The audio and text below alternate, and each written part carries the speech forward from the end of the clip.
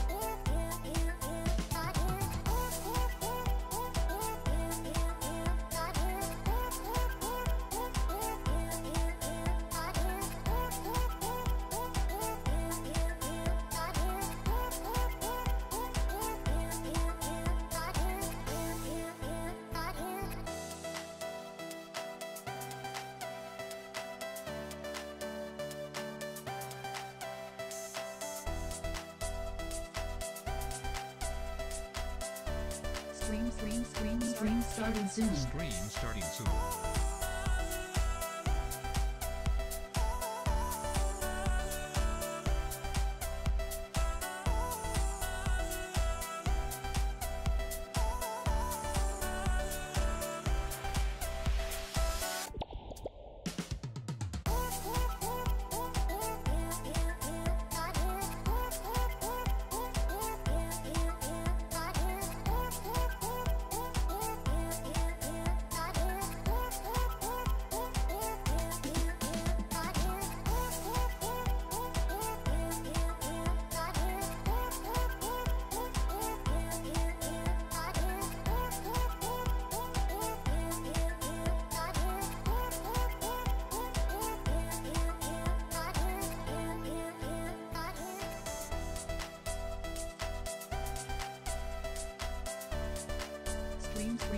Stream starting soon.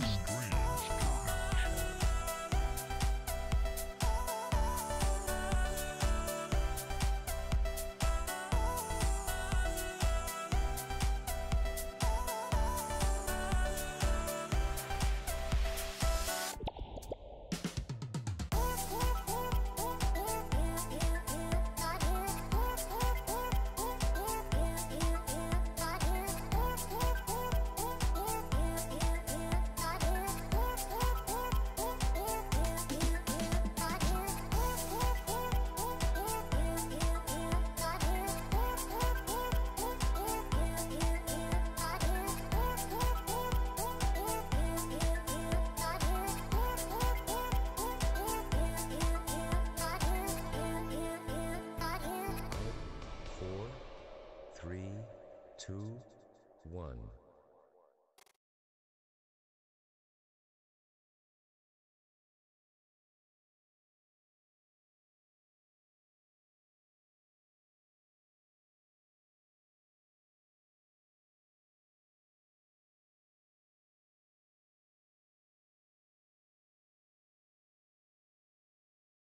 Oh, didn't have the mic on. If y'all can hear me, please let me know in the comments. I'd appreciate it.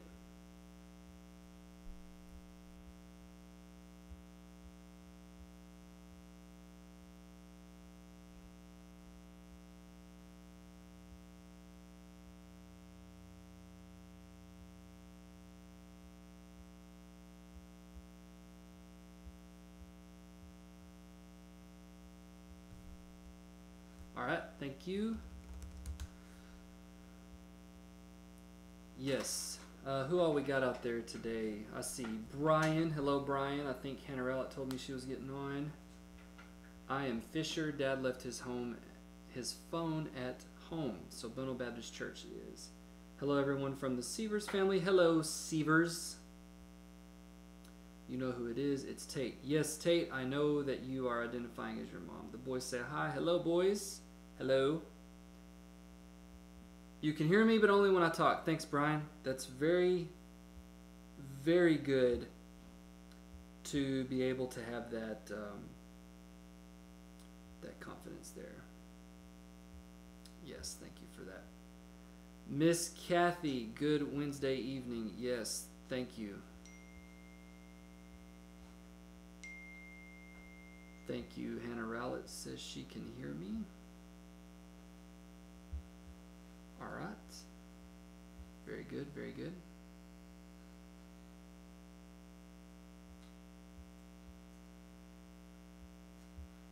Okay. How's everybody doing?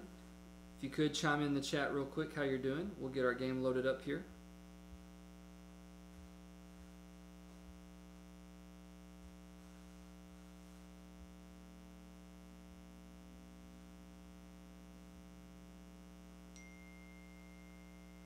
Yes, Hannah, I acknowledge that I figured you were on. No worries there.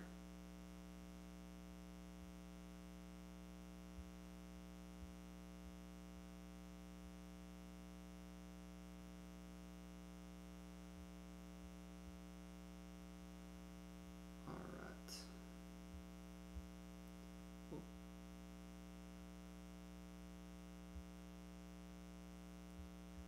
Let me get back to where you guys are at. The boys say hi. Hello, boys. I think I already said that. So we've got Will Russell's on, which is Fisher. Letoast says beep beep lettuce. Maggie, so your kids are on. Julie's on. Brian doing the dab. And Tate says he's doing good. We got Hannah Rowlett out there. The Sievers family out there. Sweet. Glad everybody's doing good.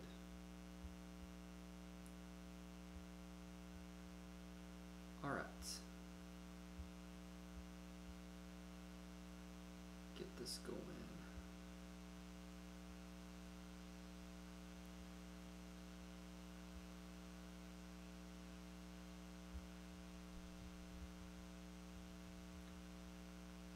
And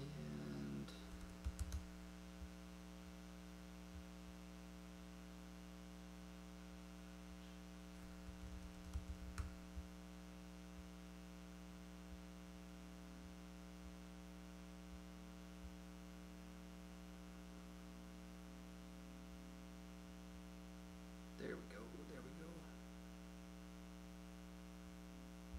All right. This evening, I have a challenge for you all. This is called Reverse Spelling Bee. So we'll do a few rounds of this, and then we'll let Brother Will do his thing. He's not on camera right now, but he will be joining me. So this is Reverse Spelling Bee. Going to be a little tricky. You'll have to type this in the comments, and we'll see who's right or wrong here. So how this works is, I'm going to give you an example here on your screen. There is a picture of a saw, but it's reverse. So you have to say what this word would be in reverse. Okay? So we'll do an example here. Alright, so this is was. So instead of saying, hey, that saw, S-A-W, it would be was. So I hope that this makes sense to you all. And we will get going. Alright, this is for real now. So, you see the picture, and you need to put in the comments what you think this is in reverse. It's a reverse spelling bee. Okay? Got a little bit of a lag again, so.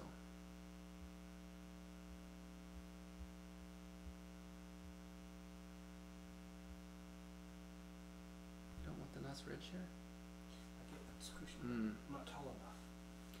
Alright, we've got Maggie chiming in with this will be God. Okay? God. Man, look at all you people taking God's name in vain. Throwing God Profanity. out there like that, man. This is a church channel. What's going on with that? Alright. Alright, kind of an easy one. The answer is God. Okay? Here we go. Got a picture of... That's probably inappropriate, friend. Got a picture of some weaponry there. Alright, so you know what the word is, but what is it backwards? What is this word backwards? Throw it in the comments if you think you know it.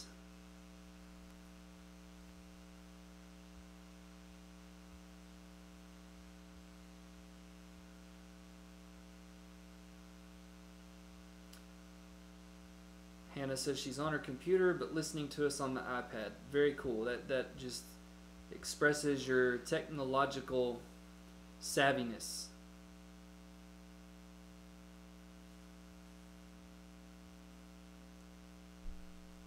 Alright, so Julie says this word is snug. Could be. Amanda Seaver says nugs. Nugs. Maggie with snugs. Kathy Braun says this is definitely snug.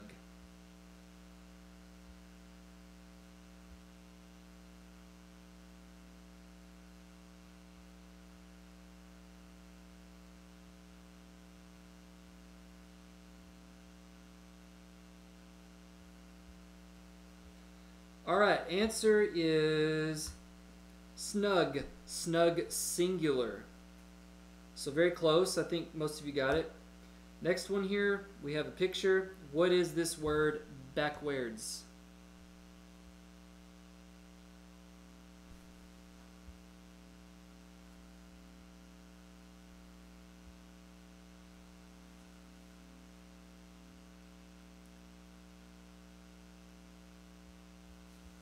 Give you guys a moment here.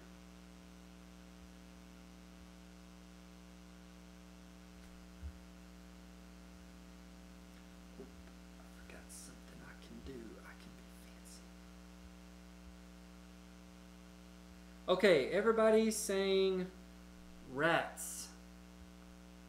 Rats. Like darn it rats?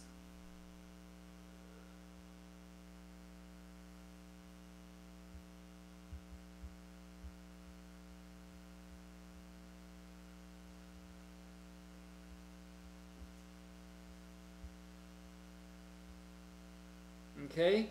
Answer is, of course, rats. Good job. What do we have here?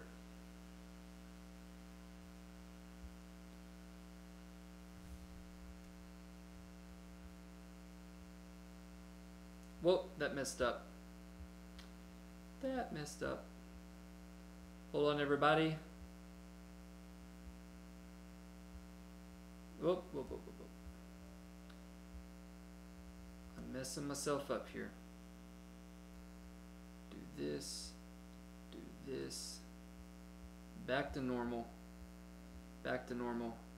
Yes, I messed up on that one. The answer was going to be warts. We'll move on to the next one. Alright, here's this little demon dude here.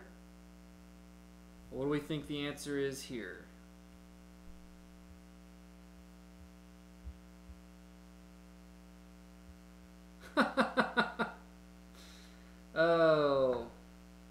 people are throwing in mom comments. Yo, mama. Maggie says, mom says, ew. Probably in reference to warts and or rats. And then looks like Tate says, yo, mama. So, all right.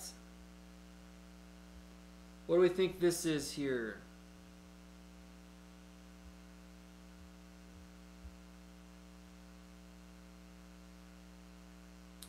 We've got Brian saying it's lived.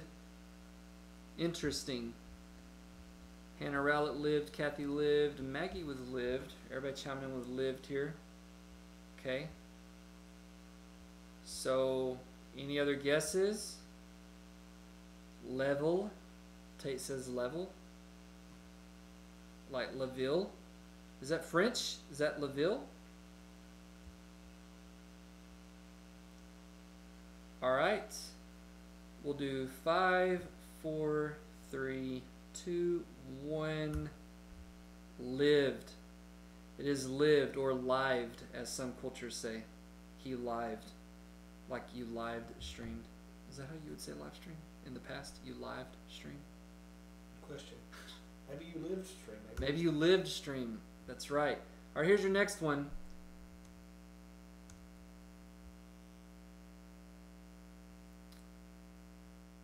Kathy Braun says she cannot hear me anymore. Can anyone else hear me? Testing. Anyone hear me? Mic shows it's good.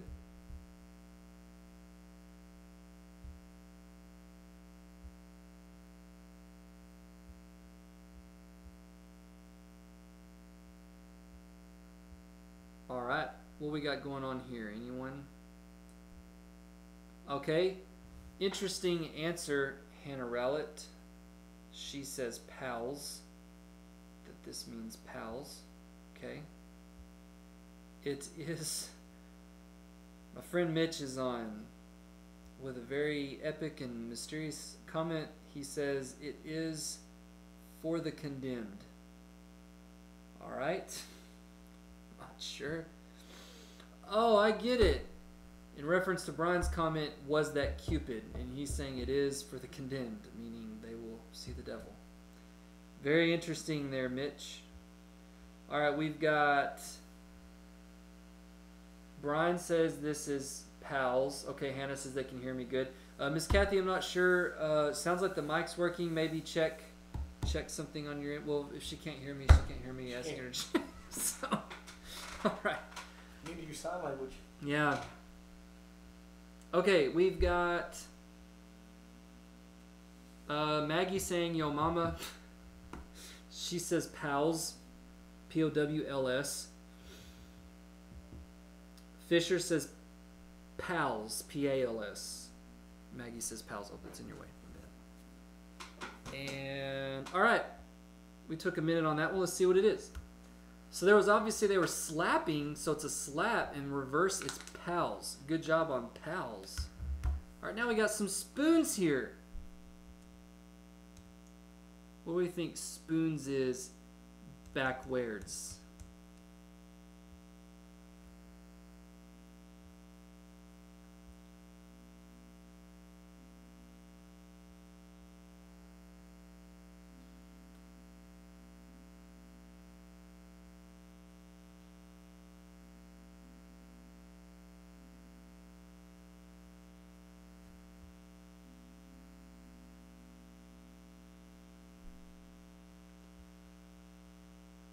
Can't do the black magic tonight, I'm afraid.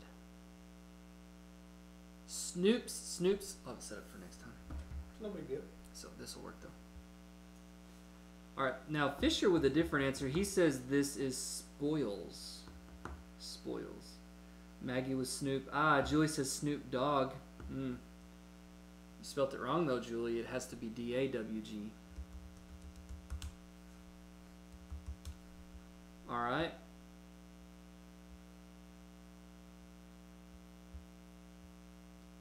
Anyone else venture a guess? A little wager here. Alright, answer is Snoops. I guess that would be Snoop Dogg's nickname. They just call him Snoops. Snoops, alright? Good job. We got some feet here. Okay, what is this? What is the reverse of what you think this word is?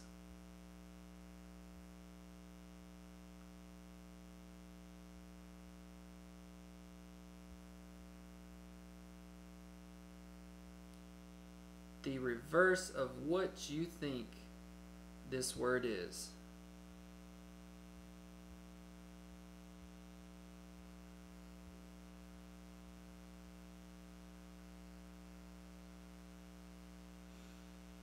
Give y'all a momentary notice here.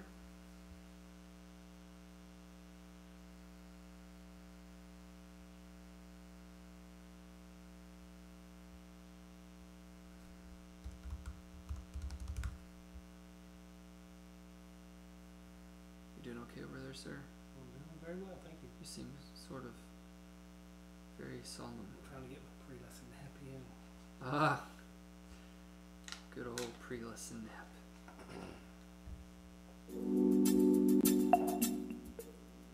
Alright. Let's see what we got going on. We've got swap. Hannah was swap. Christy, or that's Tate was swap. Brian was swap. Fisher and Maggie was swap. We've got my friend Mitch, his cat. Yes. Mitch, my friend, I think you misunderstand the point of the game. I probably didn't explain it well enough, because I think I see where you're going there. You're thinking that those are a dog's feet, so you're thinking probably, well, the opposite of a dog is a cat, so you're saying cat. However, that is not the objective. So what you want to do is you want to isolate what you think this word is. Let's say you thought the word was dog. Well, the opposite of dog is God, so you would say God rather than cat. I hope that makes sense. Alright, so Julie says it's wife swap, celebrity edition. Oh, how did we get in on this? I don't know where this is going. Alright, the answer is swap. Good job. Good job, one and all. Swap. So, Mitch, my friend, I didn't want to reveal the answer, but you can see what's going on here. The word was pause, P-A-W-S. So what you want to do is say, well, that word backwards is S-W-A-P, swap. Therefore, that is the answer. All right, moving on. What's this here? You know what it is? But what is the word backwards?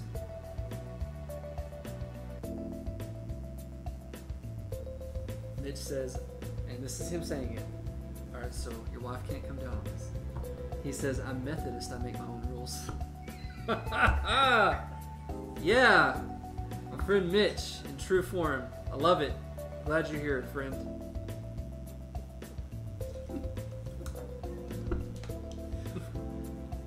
All right, so what do we think this word is backwards? You know what the word is, but what is it backwards?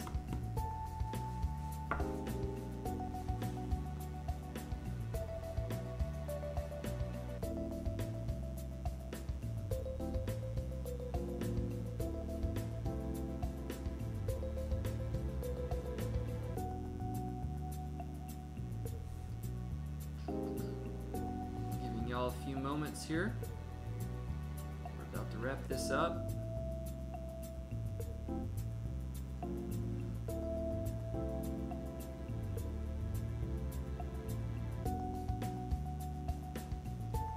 Ah, there you go. Now I can see you guys, whether you can see me. Okay, we've got guesses coming in now. Hannah with repaid. Repaid.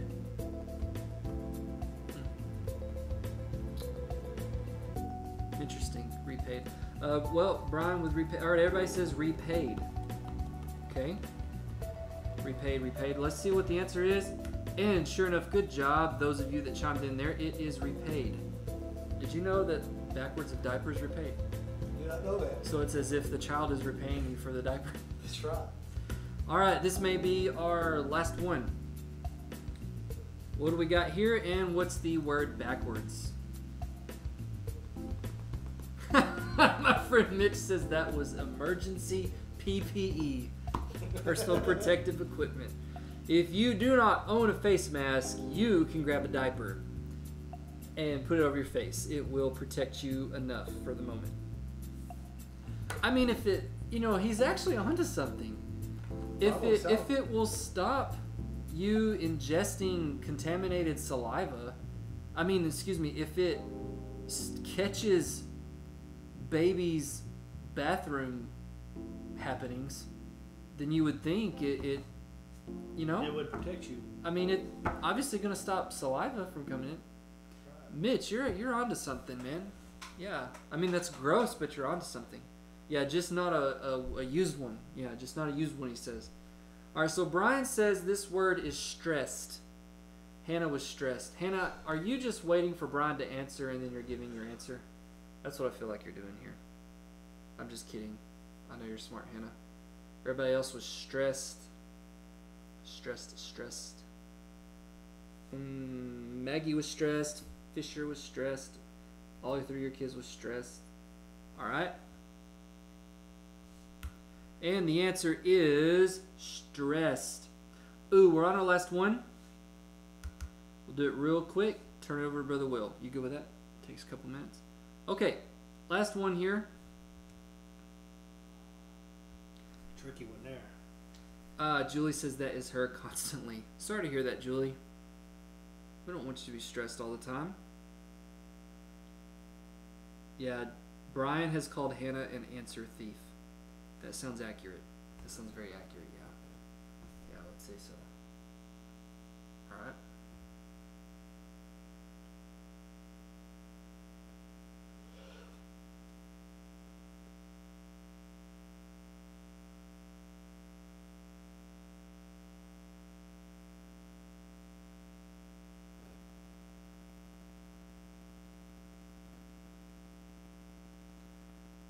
Okay.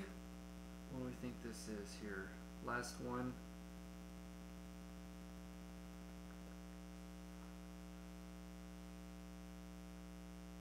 Haha, I didn't even get this one. I just now had to kind of read the comments and think about it. Okay.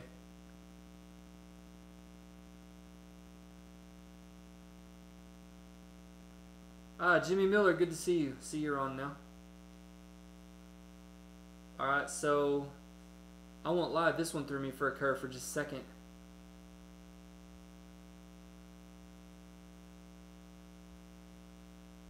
Okay. Alright, so yeah. Oh, Hannah says Brian's the answer thief. She's been answering first, and she does the dab. Julie says, vroom vroom, I'm in me mom's car. So Julie's mom drives like she's in a race car. Yeah, this is a little tricky. The word is race car, and did you know that race car backwards is race car? Mm-hmm. So Dodie that's diddy it. dom is the word for that. What'd you say? Dodie diddy dom. What? Dodie diddy dom. That's called a Dodie Diddy Dong? Is that real? You just want me to say Dodie Diddy Dong on camera. That's... Wow. Dodie Diddy Dong. I'm glad you're real proud of yourself for that one. I fell right into it though. I deserve that. Totally deserve that. Yeah. Well. Dodie Diddy Dong. That was a Vine reference. Is that what that is? I don't know. Just made it up. Oh, you just made that up on the fly? That's really funny. I feel burned, but like I'm impressed. Like I'm burned and I'm like mildly hurt by it, but the cleverness of that outweighs any pain I feel. So that's a solid burn. I like it. I like it. Yeah. Hannah says, "Nice, Brother Will." Yeah. All right, folks. We had just a brief shenanigans game tonight, and I'll go ahead and tell you, next week, since it is now officially summer, next week I have a Nailed It or Failed It pool party edition. So it'll be people around the pool party, and we're going to do some, did they nail it or did they fail the move that they're going to do around the swimming pool. So please join us for that one. You can get the kids involved on that. It'll give them something fun to guess. All right, well, with that, Brother Will, we'll bring you in. Special guest this evening, kind of pan over a little. I think you're violating my 6 feet. Yeah, I'm just probably kidding. so. I'm just totally kidding. But you know, Totally kidding. that's on my list of things to mention tonight. So Yeah. I'm glad you brought that up. All right, I'm joined with our senior pastor, Brother Will. And he's going to lead up our lesson this evening. And, yeah, turn it over to you. All right, good deal. Thank you very much, Brother Dustin, and the viewing world out there, wherever you might be. I want to come tonight and share with you a few passages of Scripture. I promised everyone we would kind of give you a biblical framework for the decisions we've made as a church and why we are going to abide by certain guidelines and why we feel that's important. And so that is the goal for this evening. I will tell you up front that the passages of Scripture that I'd like to cover, we will not be able to kind of expositionally cover every detail and go very in depth in all of the meaning. I'm going to leave much undone, and I'm telling you that up front so you can go back and look at it on your own. I will just get to the bare bones of what we need because I want to try to get all three passages in this evening. So, let me have a word of prayer just to ask God's blessing upon this time of study, and we'll just kind of jump into some things. Heavenly Father, I thank you for your word and how you guide our lives through your word, the principles of your Scripture. And I just ask now that you would illuminate our understanding and help us, Lord, to learn and just gain some insights that might help us in this COVID-19 existence now. In the name of Jesus, amen. Well, church family, you know that we're supposed to meet back in person indoors this coming Sunday. And there are certain guidelines that we will ask you to abide by. Protocols that are meant to safeguard your well-being and the well-being of others. Most of those have been published in video form, and you're probably familiar with those. Some of you have probably gotten the print version of the newsletter. If you haven't, it should be coming. And in that, it'll explain these as well. One thing Brother Dustin mentioned is the bubble, the 6 feet of social distancing that we do not observe right here. And we will ask you to observe that. Brother Dustin, you can think of some other top guidelines we're throwing out at people? If you don't mind, just real quick, I don't want to overlook anyone. Amanda Seavers says that Anna has said, quote, "Hey, it's Brother Will. Hi, Brother Will. I do not like your beard. Brother Will, goodbye now." Anyway, sorry, I know. Well, I don't want to overlook anyone. You know, I do appreciate that, and Anna, I love you, girl, beard and all. Yeah. So yeah. Anyway, you mentioned the 6 feet and the mask. I don't know if I did. Okay, I don't think you mentioned mask. Did not mention mask. I think you just. I didn't know. I haven't mentioned anything. Okay, I hesitated to say that because I didn't know how far you were going yet. Yeah, just a brief run through of some things we're going to require out of people. I think the bullet. Do you want me to mention all the bullet points? From Sure, go ahead, run through. So, you mentioned in your explanatory video, of course, social distancing, which I think everybody's had that term beaten so many times they know what that is. I guess there, though, the rule is if you're going to do your socializing, that's outside. So what the ask is when you enter the doors to be cognizant of the social distancing, and then we're going to have ushered guided seating, right? So they're going to be met with ushers and greeters, and there will be designated seating, probably based on family size. Yes. I'm guessing based on area. And then face mask, we ask that you wear the face mask. And then you mentioned in your video, another good point is to, in case there's any questions, wear the face mask during the service. Yes. Is that right? Yes. And then we will dismiss in a guided fashion by like rows or section. Right. Okay. Absolutely. And then one way in, one way out, right? Like Yes. main doors. So Yes. I think that was your bulleted kind of points from your video. Thank you very much. And some have asked, well, where do you get that? Well, obviously the government recommends that, but how do you get to the point where you decide what you're going to do, how you're going to do, because not every church does the same thing. Well, I shared with you, church, a few Sundays back, in 1 Samuel chapter 21, and really flowing over to chapter 22, we read about a priest named Ahimelech who varies from the ritual practice of the holy bread, and he gave it to David, and I won't go back through all that. You've heard that. But in that passage, God revealed to us 4 criteria that you really should consider when making changes in the church, adding, deleting, or changing anything to your practice. The first thing is inquiring of God. You must inquire of God as you progress through adding things or deleting things or putting in guidelines or ignoring guidelines, whatever you want to say. So we inquired of God, and we've done much of that. We've inquired of God through this whole process, asking Him to lead us in these times and with these type things. Secondly, we saw that you have to weigh everything against God's standard of holiness. And we don't want to do anything that violates God's holy standards or His expectation of holiness. And so as we progressed forward into determining how do we meet together, it's been done in consideration of how do we maintain God's holy expectations. Thirdly, we want to ensure the worship of God.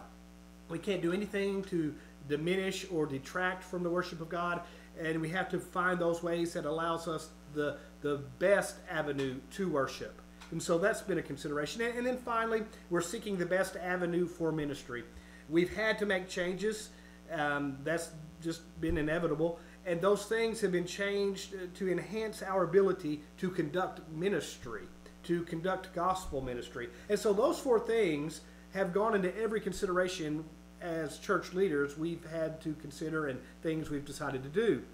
Now, we've decided to abide by certain guidelines, and they're the guidelines recommended by our civil authorities. But biblically, how can I tell you it's okay or that we should follow such guidelines? Well, that's what we want to do tonight, and we're going to start in the book of Philippians. Philippians chapter 2. The first 4 verses. And quite honestly, before I read those, I want to back up to chapter 1 and just read a verse out of chapter 1. It's verse 27. Here the Bible says, as soon as I find it, "Only let your conduct be worthy of the gospel of Christ, so that whether I come and see you or am absent, I may hear of your affairs, that you stand fast in one spirit, with one mind, striving together for the faith of the gospel." And so the Apostle Paul calls the church at Philippi to be of one spirit, of one mind, to strive together, to be in unity.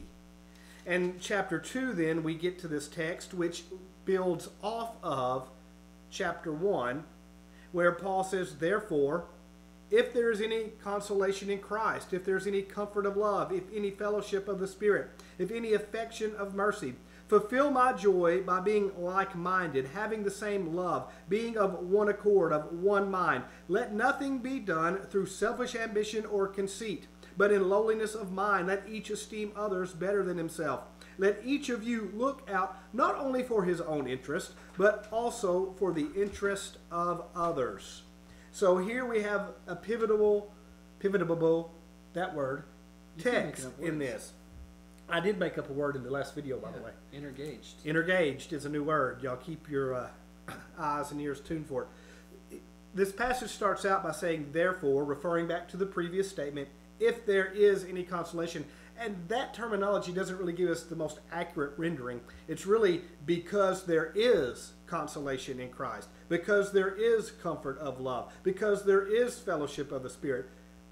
So there we have a more accurate rendering of that text, because we have consolation in Christ, and because we have the comfort of His love, because we have the fellowship of the Spirit, because we have affection and mercy.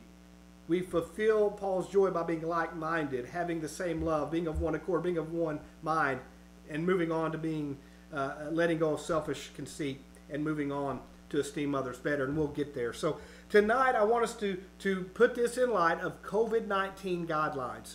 Why do we abide by these as a church? Why is this important for you and I as church members, as Christians who are going to come to worship together, to abide by these things?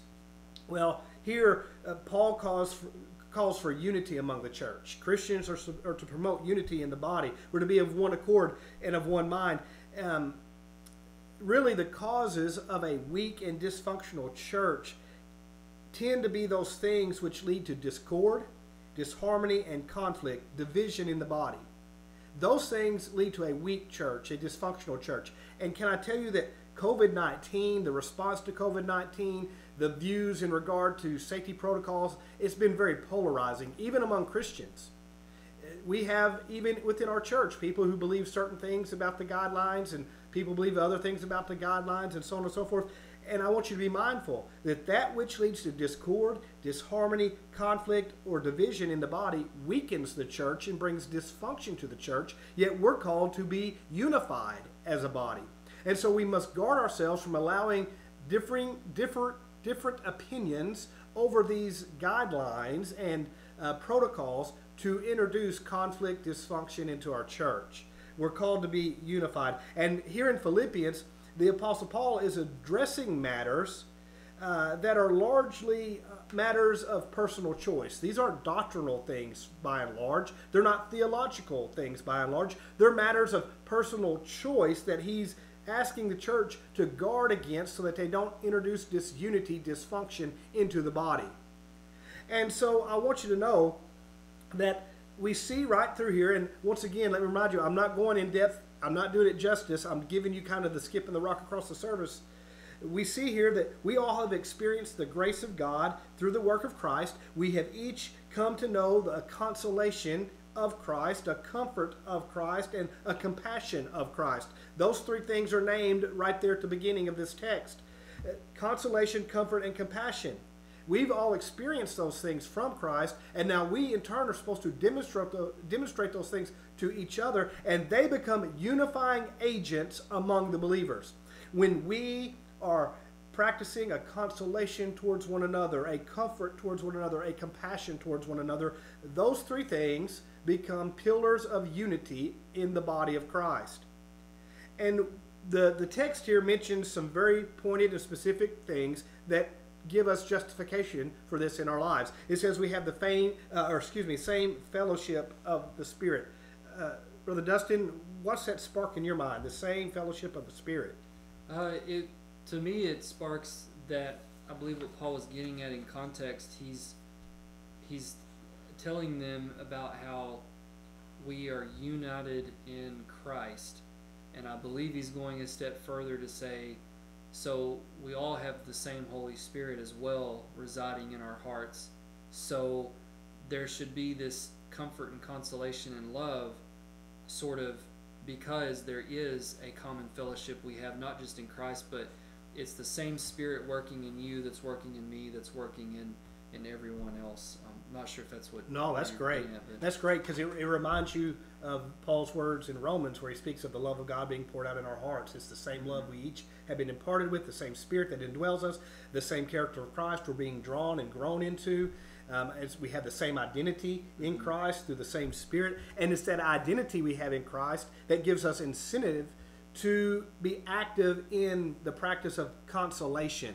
Now, that's not a word we use other than a consolation prize, but that's not exactly the meaning here. It really means to come alongside and give aid and comfort.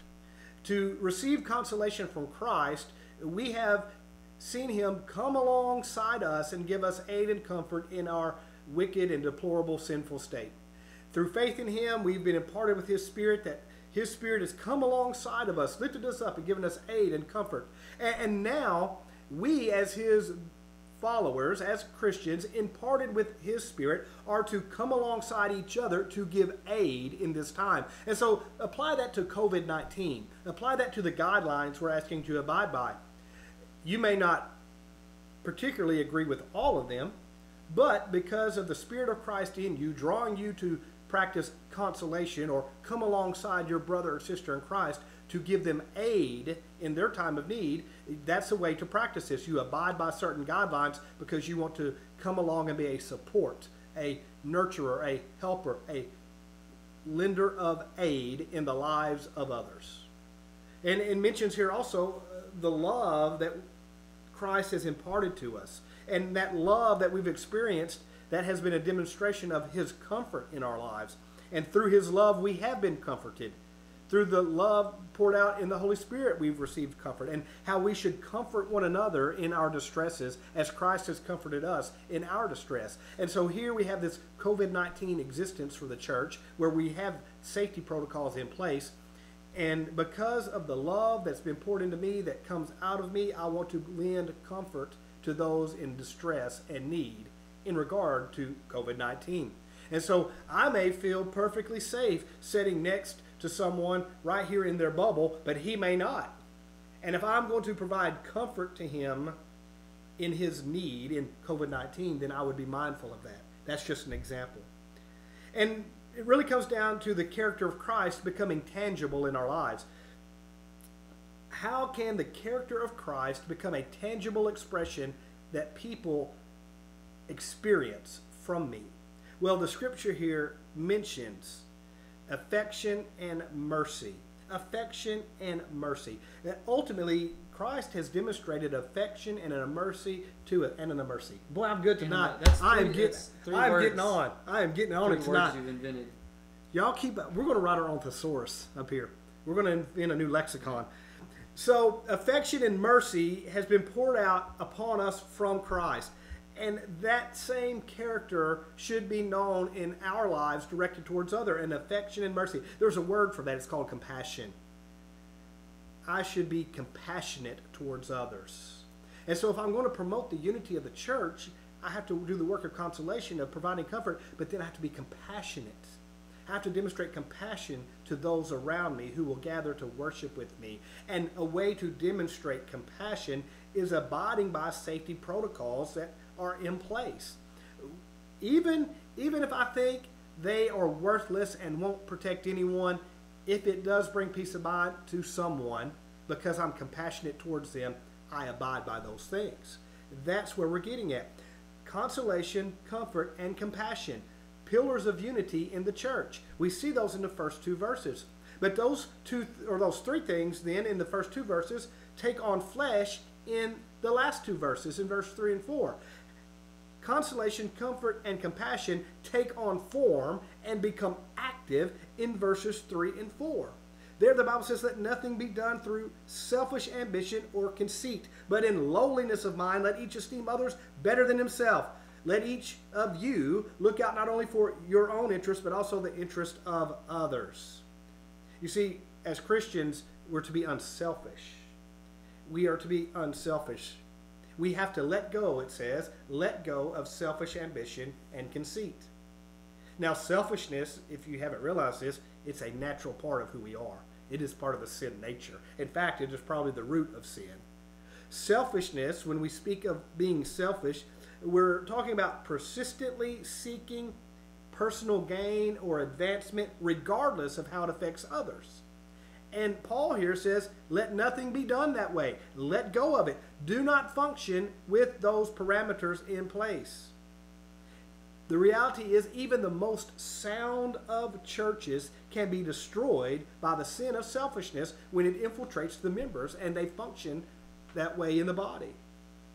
See, none of us can exhibit the character of Christ if we're consumed and focusing on pleasing only ourselves or gaining our own glory. So, the Bible says here, let nothing be done through selfish ambition or conceit. If I'm going to live out the character of Christ, I have to let go of that. Now, I didn't read it, but Brother Dustin, I know you're familiar with, if we were to kept on reading here in Philippians 2, that whole next section gives us an illustration of what it means to let go of selfishness. Mm-hmm. Could you give us a summary there? Yeah, I think it starts down in verse 5 when he says, have this mind in you. Yes. And the summary is, Paul gives an example. So he says all this stuff that you're saying. Here's the teaching. And then he sums it all up with, here's one big example that should end all debate as to, but how do I do this? And so he says, look at the example of Jesus Christ. He is God, yet set aside the full glory that he had in heaven as God and took upon human flesh, born to a low-income family. And so his example is, if you look at the entire life of Jesus, from setting aside glory in heaven to born in the manger to death on the cross, that whole existence he had as a human was ultimate humility. He set aside everything rightfully due him for the sake of the entire human race. Very, very right. I mean, that's exactly what I was going to say, so I'm glad you said it for me. I read your notes. That's where I got it. I appreciate that. But so there's our example of letting go of selfish ambition and conceit, taking on a lowliness of mind and esteeming others. There's the perfect example. You know, the reality is, my friends, when I only do what I want to do, or I only do what pleases myself, that is selfishness and that is sin. I mean, let's think about some sinners we know about. No, don't call them out loud. Don't put their name up on the comments. Mitch, don't put him in the comments. Don't That's put right. me in the comments. But by seeking to please himself, by seeking his selfish will above God's will, Satan fell. There's sin.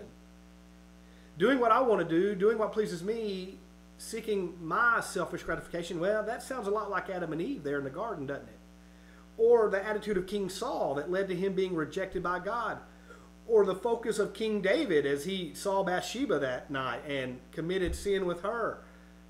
The motivation of that sinful heart you see in Ananias and Sapphira there in the church as they're lying to the Holy Spirit. It's rooted in selfishness. Selfishness leads to sin, and ultimately it is a root of sin. And these three pillars of unity, consolation, comfort, and compassion, they just don't exist in the presence of selfishness or conceitedness. They just don't go together. If I'm going to function in these three pillars of unity, I have to let go of selfish ambition and conceit. I have to let go of my selfish desires and my seeking to please self above all. If I'm going to promote the unity of the church by practicing those three things we've seen illustrated. And so I can never be genuinely of aid to someone if I'm actually pursuing selfish motives. Or I can never actually bring true comfort to someone if I'm conceited and seeking my own vainglory. I can never express true compassion when I'm consumed with selfish ambition and conceit. These things just don't function together. And so those who will come into the church and say, well, I know those are the guidelines, but I don't care, it makes me wonder, are they consumed with selfish ambition and conceit? Are they willing to forfeit the pillars of unity just for their own benefit, for their own desire, for their own ambition? The Bible says here we're to embrace a lowliness of mind. Many versions of the Bible just simply say humility there, and that's what it's talking about. And this is not poor self-esteem. This is not, the Bible's not saying you should look down on yourself and have a poor image of yourself, but it's really talking about submitting yourself to the benefit of others. That word lowly, in the Greek as it was used here, was used to describe the most base element of society, like a slave.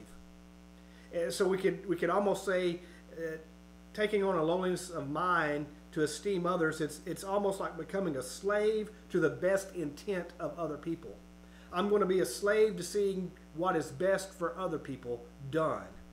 That's kind of what it is to esteem others there, to consider what benefits them instead of focusing on our own comfort, our own desires, or even our own needs sometimes. What is the benefit to those around me? Some of your versions, where mine says esteem others, some of your versions say regard others. And that's a proper rendering there, which means to carefully think out what would be involved in doing best for others. Not just, I'm going to think about what's best for my brother, but I'm going to carefully think out, how can I do what is best for my brother? Well, in regard to what we're speaking of tonight, we're going to have these COVID-19 safeguards, protocols, and guidelines in place. And the reality is, if I'm carefully thinking out, how can I best do what brings benefit to my church family, well, I think you'll find it's going to be abiding by these guidelines. That's just kind of how it's going to work. So we should look out for the interest of others, the scripture says here. We should create an atmosphere of caring. I'd like to call it a community of caring within the church. We should promote a community of caring in the church where I'm concerned about your interest, your benefit, your well-being, and you're doing the same for me. We care for one another. We care for our community. We care what our community thinks about us caring for one another. I think this basically means we defer to one another on non-doctrinal issues. And to do that becomes a mark of spiritual maturity. If I can defer to what's best for you, not because it violates the Bible, I'm not going to defer to you on a theological issue. I'm not going to defer to you if you take a wrong view of doctrine. But on a matter that's not doctrinal, then I defer to you for your benefit. And that's a sign of spiritual maturity. I think we pursue a lowliness of mind. We seek to esteem others. We look out for the best interest of others. And as we do that, any disunity or fractures among the church body, they'll filter away because we're promoting those pillars of unity. Brother Dustin, I've gone on a rant and left you out. You want to throw anything in there to any of that? I know I'm talking to you in the middle of topic. So Yeah, no, I honestly, I'm good. Just reminding everybody, I'm putting in the comments, feel free, you're not being rude. Type a question you may have at any time, and I'll ask it to Brother Will sort of where it makes sense in the flow of his lesson. You can ask a question about the guidelines we've talked about, or if he's making a point in the lesson that strikes you, just throw up a question. Now's your chance. So very good. Thank you very much. And so we see as Christians, we're to promote unity. We're to take on lowliness of mind. We're to let go of selfish ambition and conceit. We're to be about the best interest of others. But I also want you to know Christians really should be understanding. The scripture says here that we should be of one mind. And that refers to actively striving to achieve a common understanding, which leads to a genuine agreement among the body. And so it's not just I'm understanding of you, but it's trying to strive for a common understanding together. But I think part of that involves being understanding towards one another. And specifically in regard to the need for safe and welcoming church environments in the midst of COVID-19, we have to be understanding towards one another. Because we don't all have the same interpretation of every guideline. We don't have the same feeling or opinion about the seriousness of measures the government is taking and various things like that. We have to deliberately be understanding towards one another at this time. You see, we may not all agree.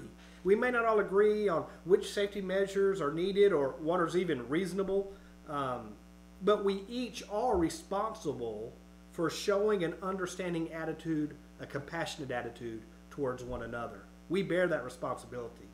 And so you may look at our guidelines for coming into worship here, and you may say, you know what, I just don't see the need for masks. But I'm going to be understanding towards the feelings of those others in my church. I'm going to demonstrate a willingness to esteem others and look out for their interests.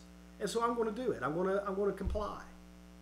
You may not feel that we need a structured seating arrangement, but you say, you know what, but I'm responsible for showing an understanding attitude towards those others who are attending worship with me, and I want to demonstrate a willingness to esteem them and look out for their interests. So I'm going to abide by a structured seating arrangement.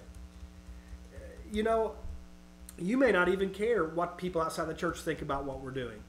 Who cares what the community thinks about what we decide to do? But then you step back and say, well, wait a minute. I have a responsibility to have an understanding spirit towards those people who are watching the church. And they are friends.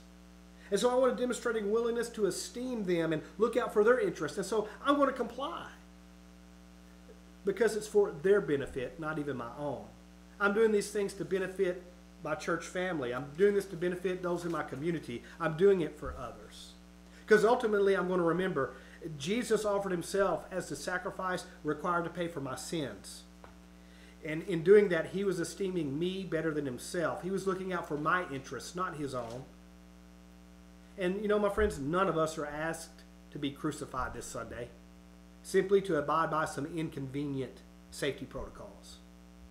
And so I think that we could probably esteem others better than ourselves, look out for their interests, consider what's best for others and how we could benefit others in a way to honor Jesus, and we could do this. And I think that's what you see in Philippians chapter 2 in this regard. But there's another passage I'd like you to look at, and that's Romans 13. Where are we doing on time, my friend? it is 7:37. We're doing all right on time. Romans chapter 13. The first 7 verses here. It says, "Let every soul be subject to the governing authorities, for there is no authority except from God, and authorities that exist are appointed by God. Therefore, whoever resists the authority resists the ordinance of God, and those who resist will bring judgment on themselves. For rulers are not a terror to good works, but to evil. Do you want to be unafraid of authorities? Do what is good, and you will have praise from the same. For he is God's minister to you for good. But if you do evil, be afraid. For he does not bear the sword in vain, for he is God's minister and avenger to execute wrath on him who practices evil. Therefore, you must be subject, not only because of wrath, but also for conscience sake. For because of this, you also pay taxes, for they are God's ministers attending continually to this very thing. Render therefore to all their due, taxes to whom taxes are due, customs to whom customs, fear to whom fear, honor to whom honor.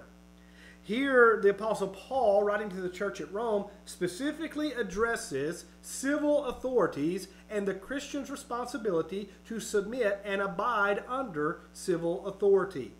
So we see a very clear explanation. Once again, I'm not going to do the text justice and pull out all the in-depth truth just for the sake of time. I'm focusing this more on COVID-19 and our church guidelines. So keep in mind that we're going to miss some pretty important truths you would want to go back and study. But one thing I do want to point out here is that civil leaders are beneficial. The government has been put in place for our benefit. They have been established to provide structure and order in a chaotic world. If you watched the news at all the last few days, you know that chaos ensues in many cities over the last few nights. Just think how much more chaotic it would be if there was no civil organization, no civil form of government in place. God has established government for our benefit to establish order in a chaotic world, and through civil governments, God maintains a degree of order, and that's how to be until the rightful King of Kings comes and establishes perfect order under his reign upon the earth. These civil authorities function for our protection, to be issuers of justice, to dispense justice and punishment as needed. And what we see here is they work for our benefit. That's at least what I'm seeing here, Brother Dustin. What do you think? Yeah. And so government's just not a random happenstance, but something established by God for our benefit. And understanding this, Christians should submit to civil authorities. We also see here that civil leaders are backed. They got someone who has their back. They have a weighted endorsement. See, government officials have authority because of God's providence. I believe God is the ultimate ruler. He has ultimate control, but he has allowed civil leaders to gain office, to stay in office, and actually work to bring about his purposes. They are established by God's divine providence. What would you say to that, Brother Dustin? That's a very, sometimes a difficult concept, because you think about, even when Paul wrote this, they were in an incredibly pagan government, very totalitarian. And in fact, after the book of Revelation, when Roman history goes on, they had an emperor that was very, very outright persecutive of Christians. And then you think of things like Hitler and Stalin. And so sometimes it's a little bit of a question on, well, okay, but are you telling me that God literally wants these leaders to reign? And so, not to get off in the weeds on that, but the point I was sharing with that is, it's not our place to decide what type of government we will or won't follow. And then I think, to your point here, it's not our place to per se decide, well, I know the government has asked churches to do this, but forget all of that because they don't know what they're talking about, or I don't agree with this or that. What I read, what you read that Paul said here, is you have to remember, if you do that, you're ultimately saying, God, I don't trust your wisdom, and I don't trust your leadership. Paul didn't say that all of our government leaders are moral Christians. He just said they wouldn't be there if God didn't open the door for them to be there. So there's a reason that they're there. And our job is to set an example and respond in faithfulness. And I'm sure you may be going here, but the only time we really disobey is if they were to specifically say to us, you must disobey a direct command of God. But I don't see that they're doing that with the COVID-19 guidelines. They're saying, hey, for the sake of public health, can you exercise these precautionary measures? So, like, what can you really say no to? They're not saying don't preach the gospel. They're not saying you can't open your doors. You know. Right. I don't know if that's where you're going. No, that's very good. That's very good. Thank you very much. So, with that understanding, Christians see we should submit to civil authority. I mean, that's just how it is. And we see in this text, Christians abide under civil authority. We're called to obey government authority, to heed laws, to pay taxes, to be good citizens, just to simply be good citizens. We're commanded to maintain a submission to civil authorities for the sake of living peaceful lives and maintaining good and effective witnesses to the lost. That's just part of this. We abide under civil authority, if nothing else, for respect for God. I mean, we abide under civil authority just because God has issued this decree. We're God-fearing people. At least I hope we are. I hope we reverence God. And as such, we want to honor Him. And abiding under civil authority is a way to do that. In 1 Peter, Peter says, submit to those above you for the Lord's sake. If nothing else, to bring honor to God. To bring honor to God. You know, and the reality is, if we abide under civil authority and conduct ourselves as good citizens, we have nothing to fear from civil authorities. And verse 3 points that out, really. And so children of God want to respect God and honor Him, and so we're compliant in being good citizens under the governmental agencies that are above us, and that helps us represent Him well. That helps us maintain a good witness as a Christian. I'd like to read a quote I wrote down from an author you're familiar with. I'm sure it's MacArthur. Let me read it to you. I just get your 2 cents on it. Here's what MacArthur says. Believers are to be model citizens, known as law-abiding, obedient rather than rebellious, respectful of government rather than demeaning it. We must speak against sin, against injustice, against immorality, against ungodliness with fearlessness and dedication.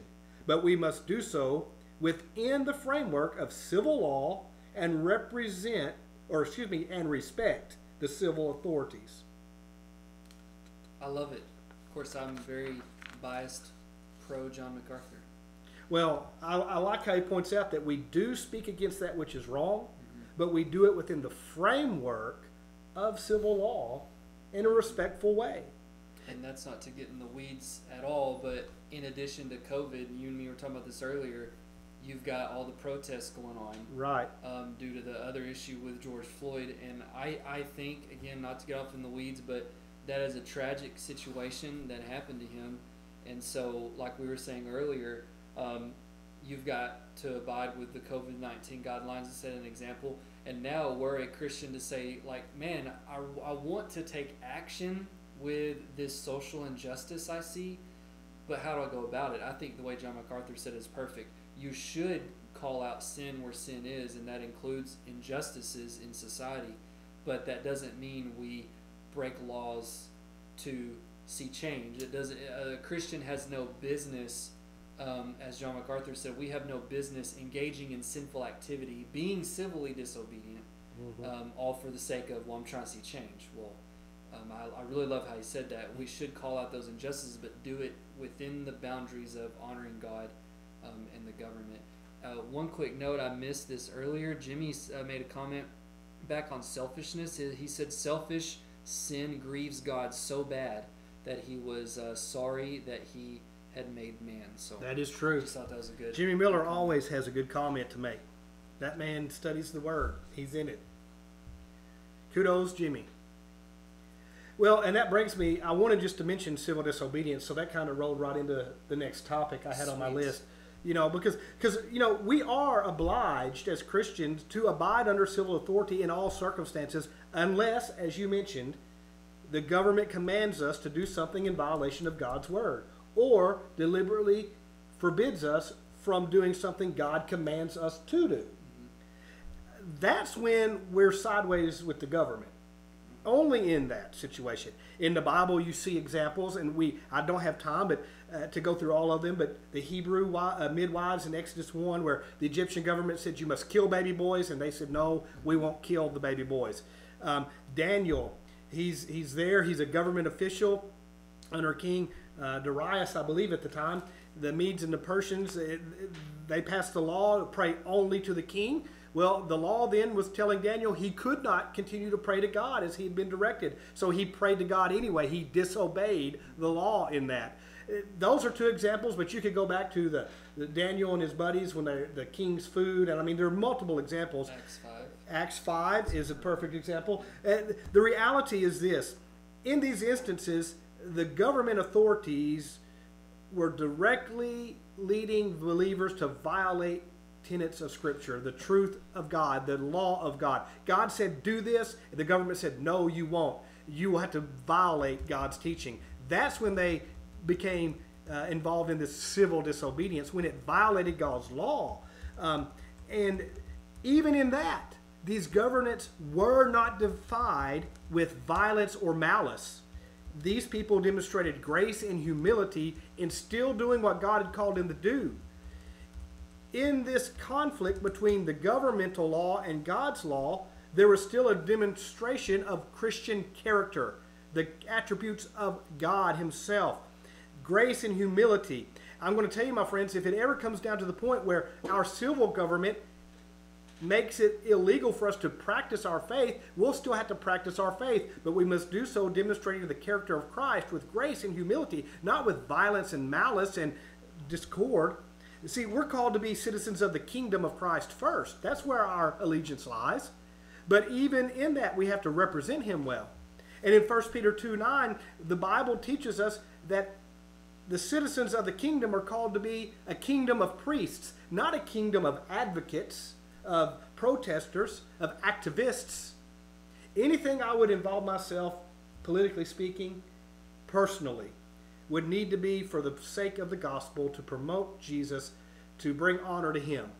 Now, that means I should use my vote and support those politicians and so forth that would support biblical tenets. But what I mean is as an activist.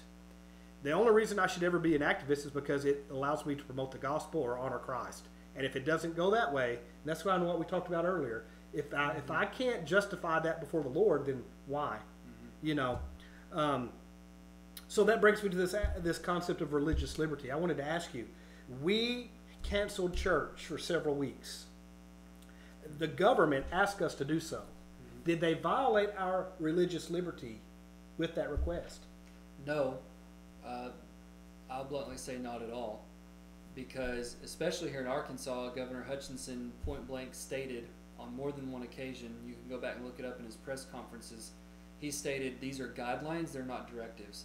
And he also point blank said, due to separation of church and state, we cannot dictate to a church or religious organization, house of worship, what they do, but he said this is what the Department of Health has asked that you do. Now I do know, to be fair, in other states that have, not to get political, but a little more liberal leaning governors, they did flex the muscles, and I believe, you got the Greenville, Mississippi incident. They were outright blocking, physically hindering churches from carrying out their worship services. So they, in some pockets, they could argue they probably did cross the line, but here within Arkansas, I don't think so at all. Sure, I'm agreeing with you. I believe that had restrictions been imposed upon us based on our theological beliefs or practices, now we have a problem with religious liberty. But we were simply asked to take action that would help safeguard the well-being of our community. And the same request was made of other organizations, be them faith-based or not. It wasn't pinpointed or directed towards us at all. Unfortunately, other states experienced conflicts with this. And so really implementing and abiding by these COVID-19 safety protocols that are being recommended for churches by our civil authorities is simply a way for us to demonstrate honor to God as we comply with civil authorities.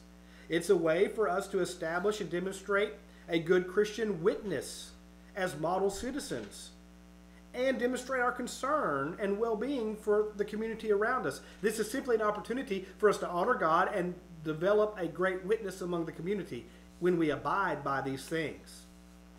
Now, there's one more passage of Scripture that if we can squeeze it in, I'd really like to. And we'll have to do it quickly.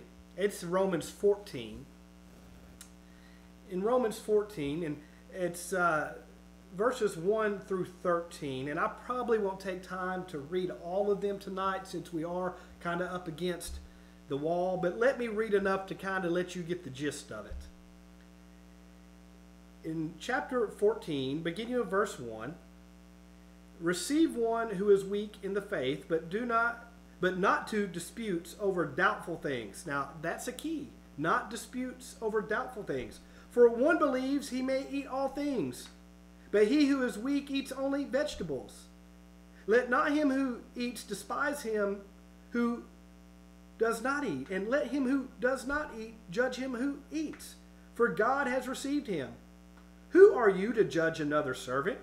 To his own master he stands or falls. Indeed, he will be made to stand, for God is able to make him stand. One person esteems one day above another, and another esteems every day alike. Let each be fully convinced in his own mind. He who observes the day observes it to the Lord, and he who does not observe the day to the Lord, he does not observe it. He who eats, he eats to the Lord, and he gives God thanks. And he who does not eat to the Lord, he does not eat, and gives God thanks. For none of us lives to himself, and no one dies to himself. For if we live to the Lord, and if we die to the Lord. Therefore, whether we live or die, we are the Lord's. For to this end Christ died and rose and lived again, that he might be Lord of both the dead and the living. But why do you judge your brother? Or why do you show contempt for your brother? For we shall all stand before the judgment seat of Christ. And let me stop there, and the next verses are important, but we'll just mention them in passing in a minute. Once again, the third text that we're not pulling all the truth out of, just kind of giving you an overview for COVID-19. Here, Paul speaks to the Christians at Rome and says, look, you need to receive one another and quit disputing over doubtful things, over things that are trivial, that don't really matter, and quit setting in judgment on one another. You just need to stop, because judgment doesn't belong to you. It doesn't belong to us. You see, there are some issues that are not clearly defined and governed in the Scripture. Nowhere in the Bible can I find where it says whether or not I should implement every COVID-19 guideline. I cannot find where it says wear a mask or don't wear a mask. That is not clearly defined. The principle of God's Word applies, as we've seen in Philippians 2 or Romans 13. The principle of God's Word applies, but the specific element of concern is not mentioned here. Masks, for example, or social distancing. Here, the example Paul gives, some of these Christians, well, they felt free to eat all meat. It didn't matter. They were at liberty in Christ. They had freedom in Christ to eat all of it, and it didn't affect them.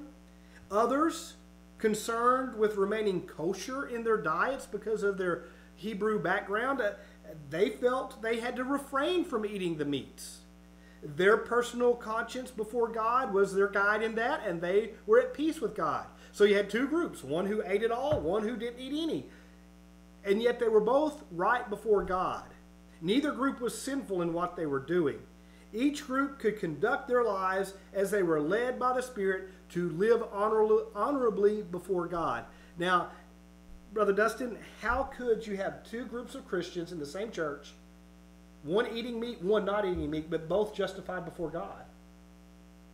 As long as both were not being sinful about it, then, as Paul says here that you were reading, it comes down to a matter of conscience. God has given each of us a conscience, and I believe what Paul is getting at a very practical level is you could have two churches that are in two different cities, or they're in two different ministry contexts. They have two different demographics or makeups of congregation. They have two different groups of people who maybe come out of a sinful, different background. So when you take all of those mishmashes of totally different contexts they could exist in, then to me that's how you get, well, one says this way, one says another, and we have to say, well, they're both can be right. They're both doing for them what seems best to them, and they both, I think this is directly answer your question. Here's how they both can be right. If they're both taking the motivation, we're trying to honor God. And if they can honestly say that, then for them, that's right. As long as it wasn't, That's right. sinful in one or the other. if they're seeking to live honorably before God. There's the key. You know, there's the key. The sinfulness is not in eating the meat or not eating the meat. The sinfulness comes when I condemn the other. When I'm condemning the other group because of what they're doing, because it doesn't fit my interpretation or my practice. That's where the sin comes, when I condemn them and become judgmental of them in that. Now, this is not a matter of clear biblical teaching. Let me point that out. If God's word had said, never eat this meat, then one group would have been wrong. But that's not the case. There's no clear biblical principle, or teaching. You have biblical principle you apply, you pray over, you seek the Holy Spirit's guidance, and then you do what you feel is honorable before God. And so that's the case here. You know, what was displeasing to God would be their despising attitudes of one another, the condemnation of one another. There are matters, my friends, where there are clearly regulated and clearly defined rights and wrongs in the Scriptures. On those matters, we can make definite judgments on what is right and what is wrong. There are other times, though, where a matter is not clearly defined. It is not black and white, and so then we rely upon the Spirit of God's law, the contextual principles of Scripture, and we prayerfully seek the Holy Spirit's guidance to determine what would allow us to live honorably before God. And the way I interpret that and live may vary from someone else in that instance. But the judgment of that doesn't belong to me. In fact, judgment belongs to Christ. I didn't go on and read that, but if you continue reading, we find that judgment belongs to Christ and Christ alone. All Christians will stand before Jesus at the bema seat of Christ. We will give an account of our lives, of our kingdom work and service. Not a determination of salvation, not a judgment of salvation, but an examination of our service, an examination of our Christian lives, an examination of how honorably we lived in accordance before God, and then we'll be rewarded accordingly. And so every day the Holy Spirit convicts us and leads us to proper conduct before God. And I may share with you my understanding and my convictions based on the Scriptures, and you may share with me a variance based on your understanding of the Scriptures. If we're both seeking the Holy Spirit's leadership and we're both seeking to honor God, we may have to agree to disagree on some matters that aren't clearly defined and spelled out. But we can't sit in judgment on one another. Here's what I want you to know, and I'm going to kind of speed this up and just hit some high points because I know you've been listening a long time. Judgment is coming, though. I don't judge you, you don't judge me, but judgment's coming. The Scripture says there in verse 5, we should be fully convinced in our own mind. That's referring to the conscience. We should be convinced in our conscience that we are doing what we're doing in a way that is honorable before God.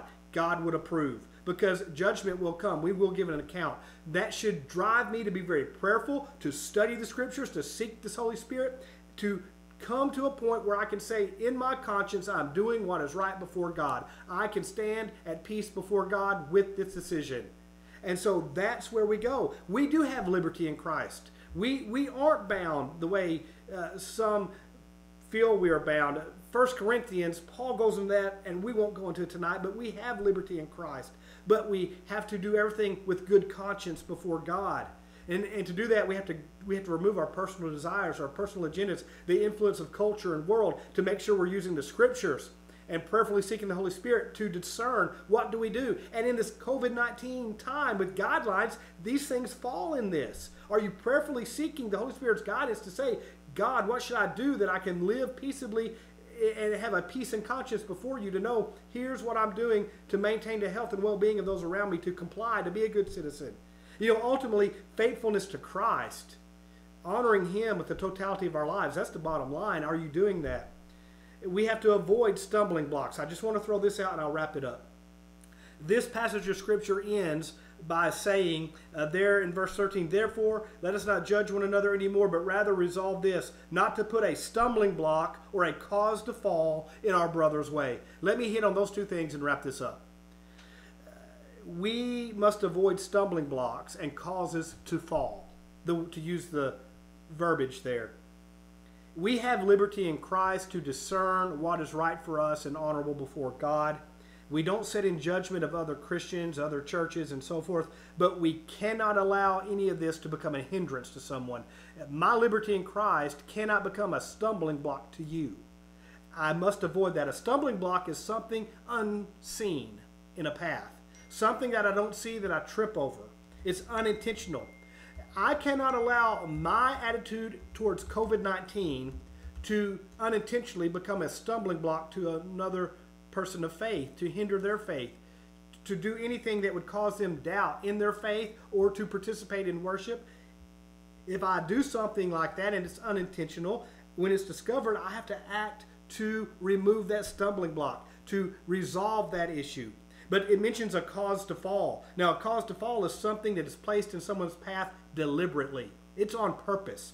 And this would happen when I force my views of this situation on you. I say you must comply to how I believe, and I force you to violate your conscience before God. That is a purposeful stumbling, not a stumbling block, a cause to fall. I'm intentionally causing you to stumble in your faith, to violate your conscience before God. And so for me to say, I don't believe in masks, so phooey on you, no. I cannot intentionally lay a cause to fall in front of you. That is wrong of me. I can't expect others to abide by my standards. They must seek the standards they are at peace with before God. And so I want to avoid causing them to sin against their own conscience. Now, that's not mentioned here, but in 1 Corinthians chapter 8, it is mentioned, where Paul talks about Christian liberty and when we force someone to abide by our liberties and it violates their conscience before God. We don't have time not to go into that. Just know, if you try to require someone who's not at peace with something to abide by what you're at peace with, you're causing them to fall. So in regard to COVID-19 safeguards and protocols, not all churches are doing the same thing. Some churches have already met indoors before we have, and some will meet after we meet, and they'll wait. Some will wear masks, some will not wear masks. Some keep attendance and a track of who sat where, and some won't. But we're not going to sit in judgment of any other congregation, because it's not our place to do that. And we're not going to care what they think about us. We're going to do what we feel at peace with, what we can say I'm at good conscience with before God. We're conducting ourselves honorably before God. So each body of Christ, we have to progress forward as we feel led of the Holy Spirit, to conduct ourselves as we feel what is best and honorable before God for the community and for our congregation. And so that's how we're going to do things. But in that regard, let's bring it down to a more personal level, and then we'll close. If I'm not going to sit in judgment of another church, can I ask you, my friend, not to sit in judgment of other members of your own church? People in our church family, we don't all hold the same view in regard to COVID-19 and in regard to safeguards and protocols. Some people feel that this thing's not even a threat. Other people feel like it's life and death. Some people see no reason to wear a mask. Other people feel you shouldn't leave the house without a mask. Well, look, it's not your place or my place to pass judgment on anyone's belief in this regard. It's our place to love one another, to remove stumbling blocks, to remove those causes to fall, to seek to show compassion, to demonstrate comfort, to provide consolation, to esteem others better than ourselves, and to look out for their interests. And so that's what I'm asking you to do, church. Yes, we have restrictions and guidelines we will ask you to abide by Sunday morning. You may not agree with them, and that's okay. You haven't seen me wear a mask at any of our services outside yet. But Sunday morning, I'll have one on. Why? Because that's the protocols we feel best takes care of our congregation. And I'm esteeming others better than myself. I'm looking out for their interests. And so I'm going to abide by the protocols. I'm going to ask you to do the same. And we're going to slowly progress forward, and the Holy Spirit will lead us, and there'll be more changes to come, and hopefully we'll get to a point where we're less and less restricted in our worship and gatherings. But church, we love you. Your church staff is working hard for you. Your leadership is doing all that they can do to facilitate worship and gatherings and just outreach and ministry. Hang in there. Keep showing grace. And remember, esteem your brothers and sisters in Christ and look out for their interests. Thanks for tuning in tonight. Brother Dustin, any final word? Yeah, so we have Jimmy Miller made another comment. The only one we all need to agree on is Jesus and his love and where that love guides and how that love guides us. We had one question. I've asked a couple times. If anyone has any questions, throw them in now. But Brian had a procedural question. He asked this. As far as masks go, will face coverings such as a bandana or those neck gaiters, will that be okay, or does everyone actually need a mask? That is a good question. And quite honestly, that is not something I remember our leadership team discussing. Do you remember that coming up? No, we did not. I know as far as CDC guidelines go, it actually states, and I use one of these myself because I have to wear one to the gym, and I actually didn't have a real mask. Ashley made me sort of a do-it-yourself at home mask. The CDC says anything that is 100% cotton, like that type of fabric, would work. I know also where I work, we sold neck gaiters, and some customers are using neck gaiters for their face coverings. So I said all that to say I'm not officially speaking for the church, obviously, because we didn't talk about it. But just knowing what I read from guidelines, I think, Brian, a neck gaiter specifically would probably be okay. I might wonder about the bandana. Yeah, that could be a little thin. That's kind of where I'm falling. That's my initial impulse. Mm-hmm. And initial impulses get you in trouble, but I'm going to go with it anyway. My initial impulse is a neck gaiter would be very much sufficient. Bandana, I'm not sure of. And that's actually what I started out with. Yeah. Because, when your beard's long, you don't want to... Yeah, and Brian's going to have Brian's the going to beard, have so. Listen, Brian, what happens is, I know from experience, you put the mask on, you get a crease right here in your beard. It's just not good on a man's beard. And it really, it messes up a man's style. I'm sympathetic to you, my friend. I am. Here's one, and I have an extra. And my long-bearded friends, I'll be happy to share. This one Christy got for me because it doesn't crimp your beard. It sets right across your chin. I have an unused one of these, Brian, if you're interested in that. The used one's broke in, though. The used one is broke in, so if you'd like to use the used one, that's okay. Yeah. But good question, Brian. Very Yeah. good question. I'm going to say no on the bandana, yes on the neck gaiter. Offer you one of these bearded things if you're interested. I will follow up with our church leadership just to see, but right now let's just leave it at that and see where we fall on it. Good question. Yeah, that is a very good question. Let's see. Katie Braun said, will we meet on Sunday and Wednesday nights, and when will we start back meeting for Sunday school? Good questions. Good questions. Sunday morning only right now. The guidelines are pretty restrictive. And if we just feel like it is important to honor those guidelines, and just be honest with you, we can't put everyone, or even half of everyone, in their Sunday school rooms and be compliant with the guidelines. So on-site Sunday school is going to be a ways off. Our Sunday school teachers just this week, they're getting the materials, every one of our classes, and preparing to do some type of alternative, whether it's Zoom or mail or Facebook or just text messages. Hey, here's some points I want you to look at in this week's lesson, things of that nature. So our teachers are looking at some alternative methods for Sunday school classes to kind of get things rolling or to continue rolling. Some of them have been going. So Sunday school will still be a ways off. Wednesday night services we're not conducting right now. Just the restrictions, it's just going to be that much more sanitation and that much more work to get things in between services done. That is something, I'm not saying that's off the table, that's something our leadership team can definitely look at doing.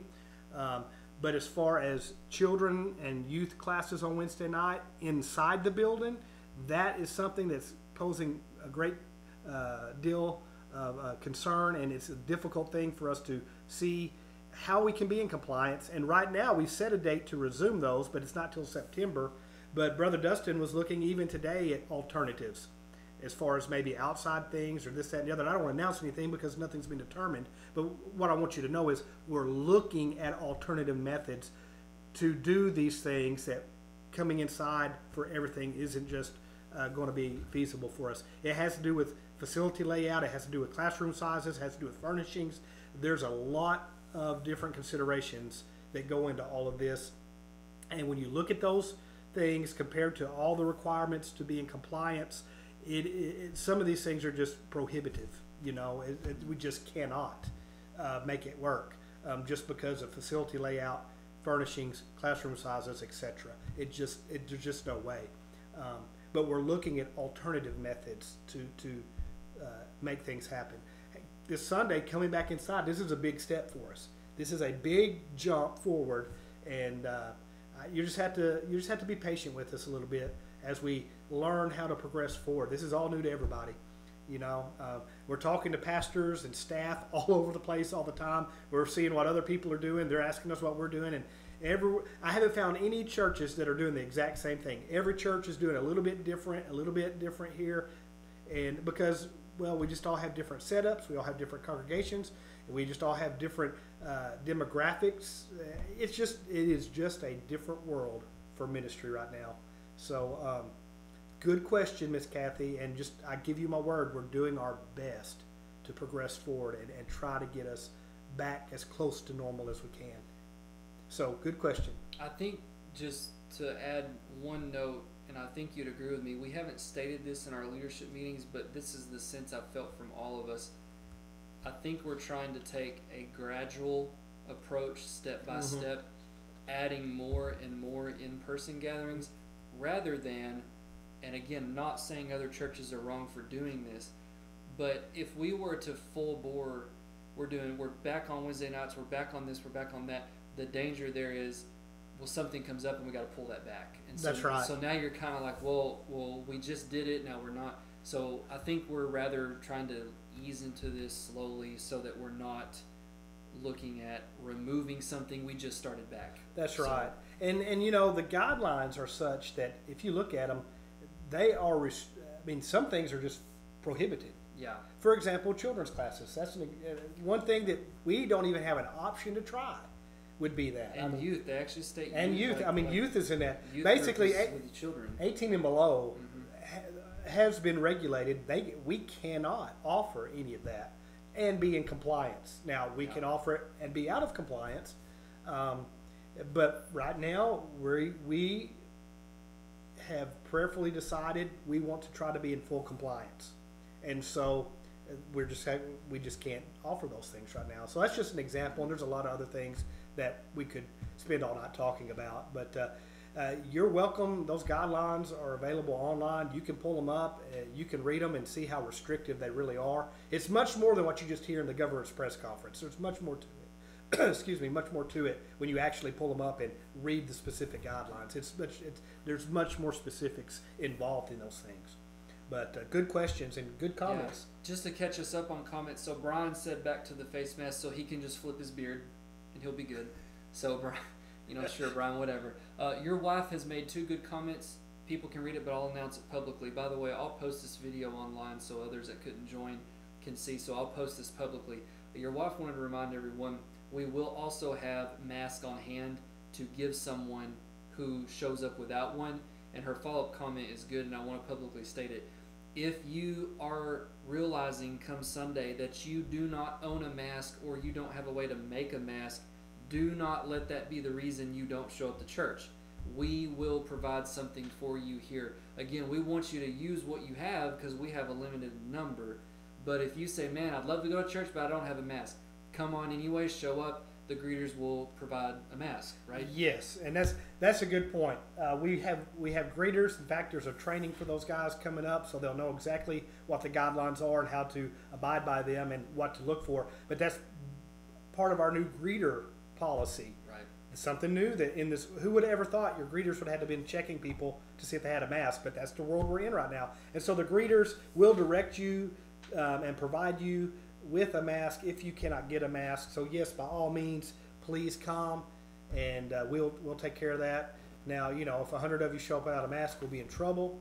But that's okay. We'll make it work. Brian said the used mask we offered is tempting, but he's not sure. But he says they all have a mask. Jimmy Miller asked a question, what about Vacation Bible School? Okay, Jimmy. Good question. Bible school is a great outreach. In fact, when a church does Bible school correctly, it becomes the largest evangelical outreach you'll do the entire year. I love Bible school, and it's so important. The reality is, Bible school is listed by name in the government's guidelines for day camps. The day camp guidelines far exceed what church guidelines are. They are super restrictive. We have pulled those guidelines out. We've looked them over. We have looked at various just modifications of Bible school that how could we do this, how could we do that. We came up with one or two models that are feasible but not practical. And after looking at all that's involved and the reality that they are actual directives, not guidelines. They are directives. They are law. If we don't abide by them perfectly, we are in violation of state law. There's liability. And then we're open for lawsuits and so on and so on. So, having said all that, Bible school as we have known it isn't a possibility. But we have found some options that would allow us to engage families in a Bible school, just not on site here, and we're looking into those. In fact, Sandra and the Bible school team, they've got that information. They've been previewing the stuff, looking it over to see how possible it is to get that and use it this summer. And so we're looking for an alternative Bible school, and that's what I would plan on having. I don't know the specifics yet, but I would expect we're going to do an alternative Bible school that would involve some virtual learning, some virtual, basically you would log in with your kids. The church would provide certain access to certain curriculums, and you would go on, you'd have activities and so on and so forth. That's kind of what we've been looking at. That's not a for sure thing yet. Once again, it's in the hands of our Bible school team, and Sandra's looking it over. So good question. Bible school on-site traditional style isn't not a possibility, but an alternative Bible school is, and we're looking at how can we make that work. And that's high on our priority list to do something like that. So we'll have something in some form, I'm sure. We're getting some good questions. Yes. It comes down to on Vacation Bible School, it's really sad, but just to give you perspective, Jimmy, or anyone who's wondering, there's a reason all the camps that I know of have canceled. Right. And you say to yourself, well, but the governor said that summer camps could happen. They can, but, you know, there's like this much chance that you can actually adhere to the guidelines they've put in place. And VBS is lumped right in there. Can we have VBS? We could, but when you look at all the restrictions and you look at the size of our spacing and what all that would take, you say, actually, no. We can't do it and actually do it right. That's right. And there's one thing that I really want you to keep in mind, everybody. A lot of this, we bear a responsibility to maintain a stellar Christian witness, to be above reproach as a church.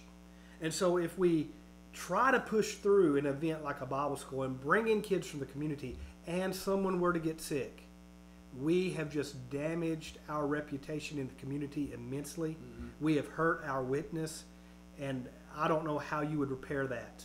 And so we have to be considerate of those things as well. You know, we're going to do as much as we can, but the reality is we're not going to. I just saw a funny picture, Brother Dustin had on his picture. Don't look at it yet.